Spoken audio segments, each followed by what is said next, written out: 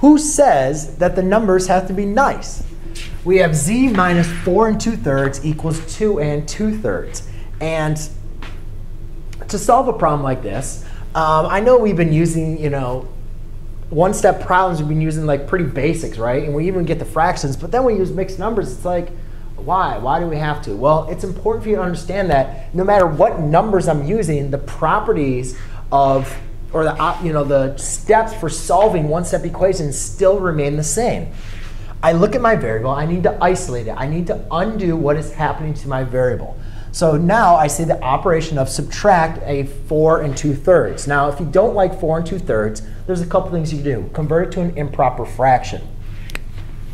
4 2/3, right? 4 times 3 is 12. 12 plus 2 is 14/3. So you can replace it to 14/3 if you like. This problem, though, it'll be fine just to leave it as a mixed number. So now, since I'm subtracting 4 2/3, I'm going to add 4 2/3 to both sides using the addition property of equality. Now, what I notice is this goes to 0. So I have z plus 0 equals, when you're adding mixed numbers, you can simply just add up your whole numbers. So I have 6, and then 2/3 plus 2/3.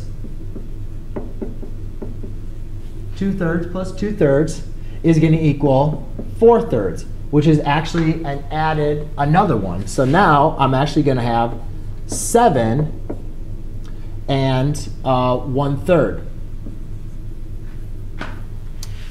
So then z plus 0 is just z. So z equals 7 and 1/3. And there you go. That's how you solve when using even mixed numbers.